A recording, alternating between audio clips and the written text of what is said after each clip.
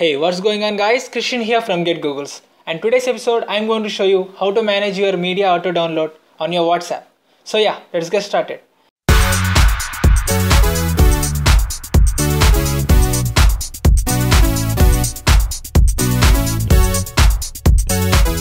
First, open the WhatsApp, go to settings by hitting the menu, then select the chat settings, click on media auto download.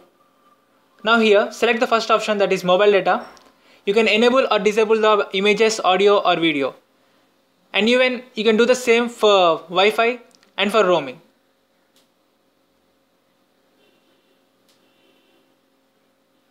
So guys, this was my quick review about how to manage your media auto download on your WhatsApp.